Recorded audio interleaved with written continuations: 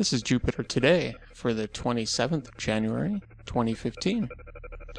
Jupiter Today is a daily podcast focusing attention on the dynamic Jupiter system for the purpose of monitoring activity. At 0 hours UTC, Io begins the day in Quadrant 1, heading east. Europa has just passed its eastern elongation and starts the day in Quadrant 2, heading west, and will be doing that most of the day. Ganymede spends nearly all day in Quadrant 3, heading west, and Callisto is also in Quadrant 3, heading west.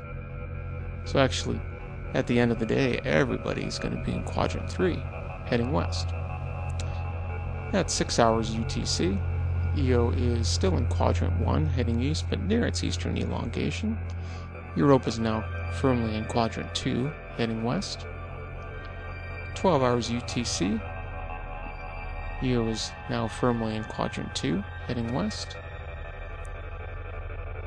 And by 18 hours UTC, Io is nearly going to be transiting Jupiter from Earth's point of view.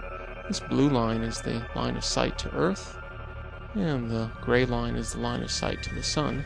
This angle is the phase angle, and it's been getting smaller and smaller as we move towards opposition on February 6th.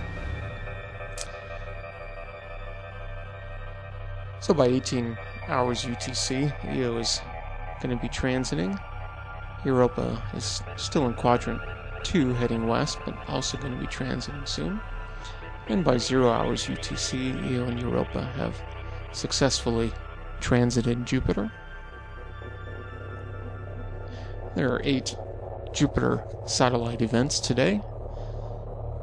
Towards the end of the day, at 1733 UTC, the shadow of Io ingresses. At 1747, the transit of Io begins. At 1946 UTC, the shadow of Europa ingresses.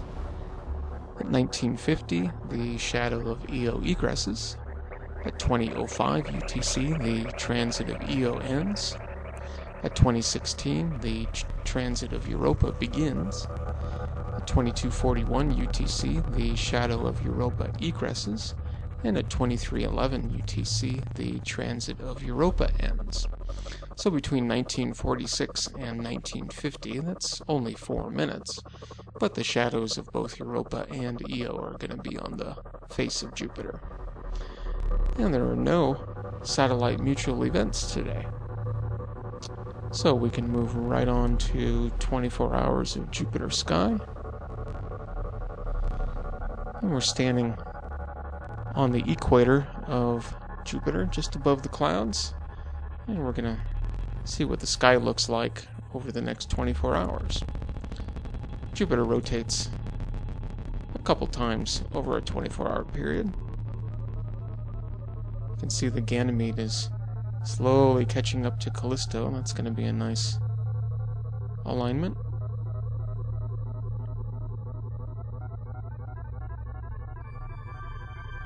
It's always fun to see the minor moons doing their dance around Jupiter.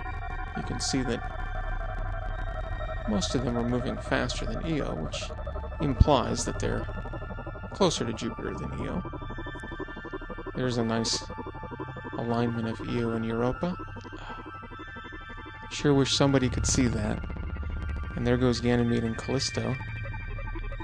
Pretty good alignments today. No human eye will ever see them, though. Maybe someday.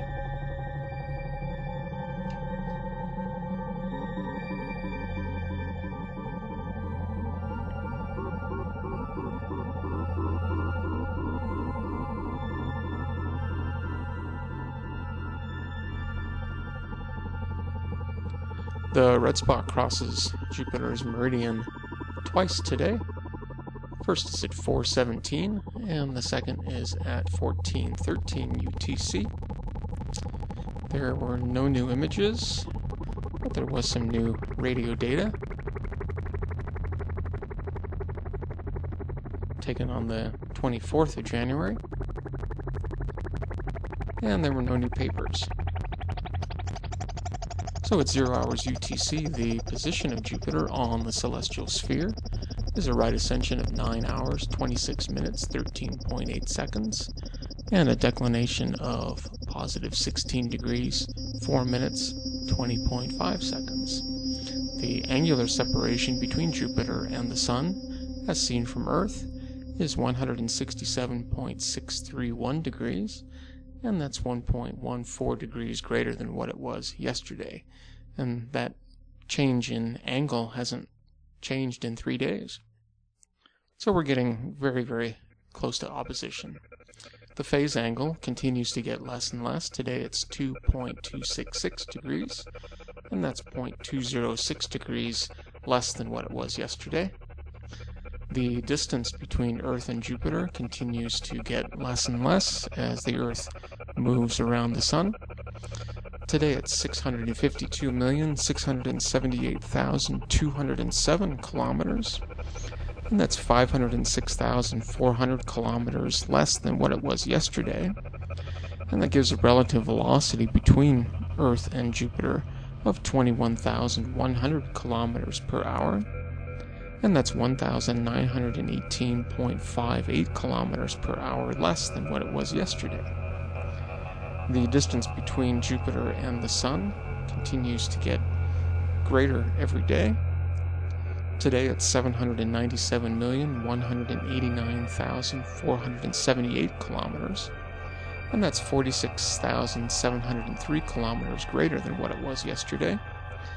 And that gives a velocity between the Sun and Jupiter of 1,945.96 kilometers per hour, with Jupiter moving away from the Sun at that velocity, and that's 6.17 kilometers per hour less than what it was yesterday.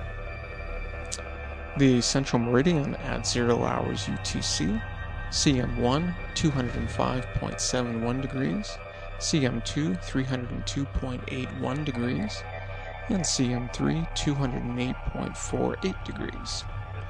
The time of this recording is 1:23 UTC on the 27th of January 2015. So please subscribe. Thanks for subscribing, those who are. Hope you're enjoying the daily podcast. Hope the information is interesting and useful. You can send your images or comments and questions to the email shown. And until tomorrow, I bid you peace.